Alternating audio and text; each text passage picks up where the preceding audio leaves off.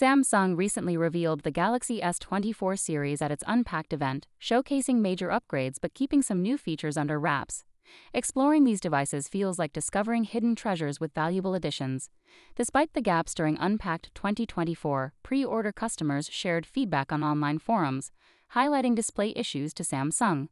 The good news is that Samsung is actively addressing the problem, as confirmed by chat support agents.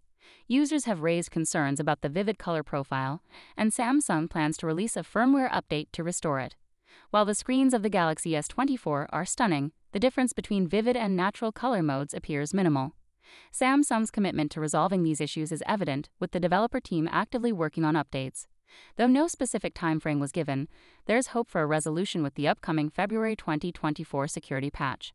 In the meantime, the Galaxy S24 boasts other exciting features like increased brightness, generative AI features, camera improvements, design enhancements, and better audio.